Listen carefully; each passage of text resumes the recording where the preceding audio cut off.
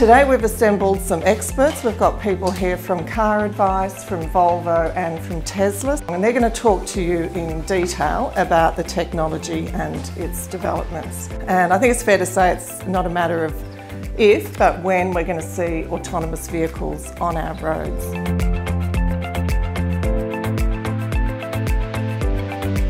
Autonomous cars, we're moving towards an era where the driver is just someone that sits in the car and they don't really have anything to do with it.